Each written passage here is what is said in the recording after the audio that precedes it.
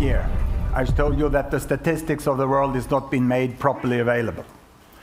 Because of that, we still have the old mindset of developing in industrialized countries, which is wrong. And that animated graphics can make a difference. Things are changing, and today, on United Nations Statistic Division homepage, it says by 1st of May, full access to the databases. And if I could share the image with you on the screen. So 3 things had happened, you know. UN opened their statistic databases, you know, and we have a new version of the software up working as a beta on the net.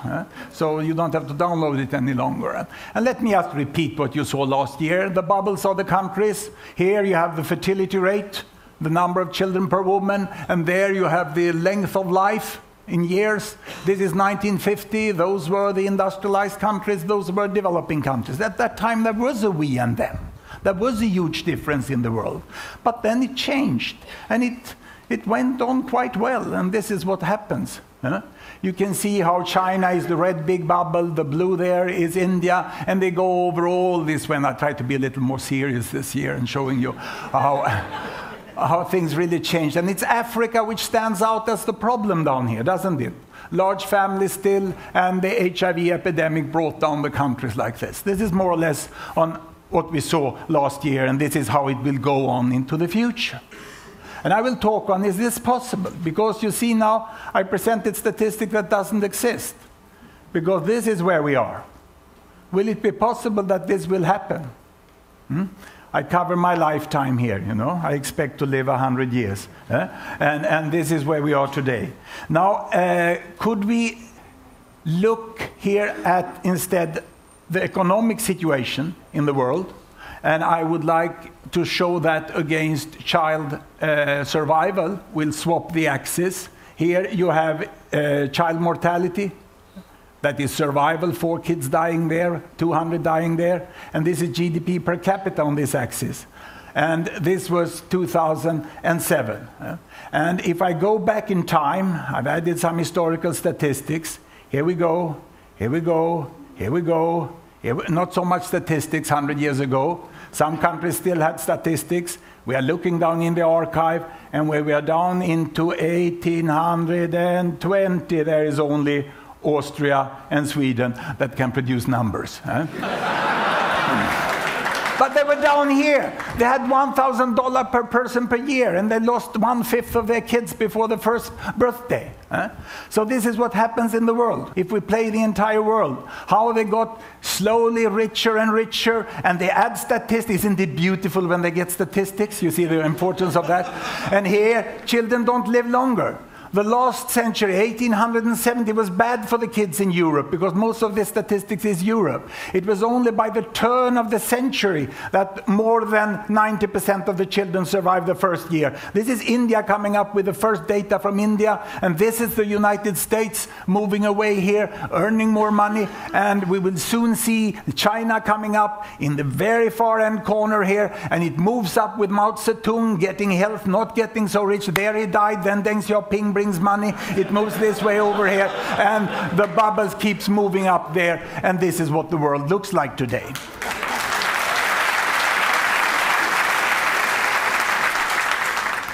Let us have a look at the United States. We have a function here. I can tell the world, stay where you are.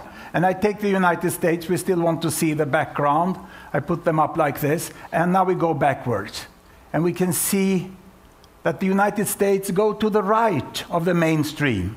They are on the money side all the time. And down in 1915, the United States was a neighbor of India, present contemporary India. That means the United States was richer, but lost more kids than India is doing today, proportionally. And look here, comparing to the Philippines of today. The Philippines of today has almost the same economy as United States during the First World War. But we have to bring United States forwards quite a while to find the same health of the United States as we have in the Philippines. About 1957 here, the health of the United States is the same as the Philippines. And this is the drama of this world, which many call globalized, is that Asia, Arabic countries, Latin America are much more ahead in being healthy, educated, having human resources than they are economically. There's a discrepancy in what's happening today in the emerging economies. There, now social benefits, social progress is going ahead of economical progress. And 1957, United States had the same economy as Chile has today. And how long do we have to bring United States to get the same health as Chile has today? I think we have to go there. We have 2001, or 2002, United States had the same health than Chile. Chile is catching up. Within some years, Chile may have better child survival than United States. This is really a change that you have this lag of more or less 30, 40 years difference on how the health. And behind the health is the educational level, and there's a lot of infrastructure things and general human resources are there. Now, we can take away this, and I would like to show you the rate of speed, the rate of change, how fast they've gone. And we go back to 1920. And I want to look at Japan. And I want to look at Sweden and the United States. And I'm going to stage a race here between this sort of yellowish Ford here and the red Toyota down there and the brownish Volvo.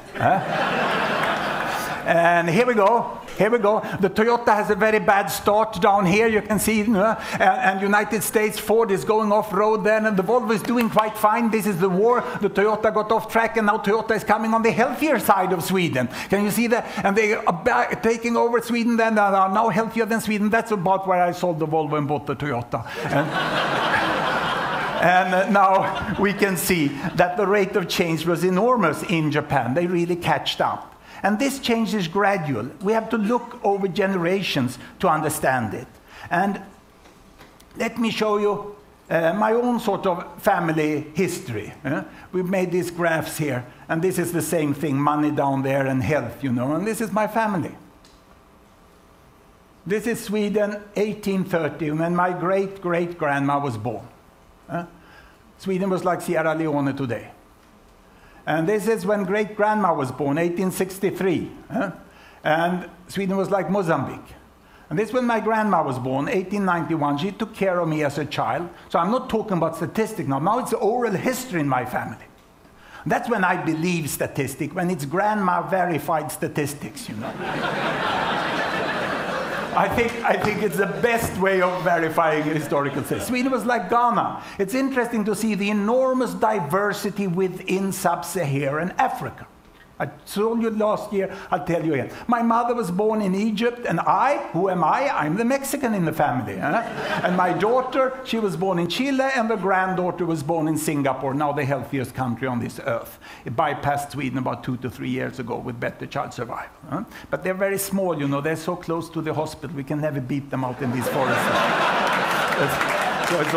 But homage to Singapore. Singapore are the best ones.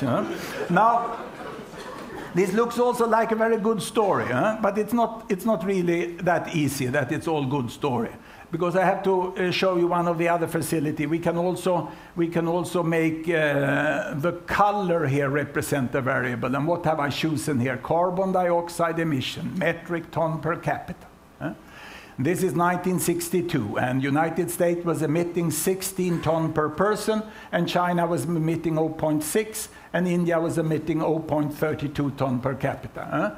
And what happens when we moved on? Well, you see the nice story of getting richer and getting healthier, and everyone did it at the cost of emission of carbon dioxide. There is no one who has done it so far. And we don't have all the updated data any longer because this is really hot data today. And there we are, 2001.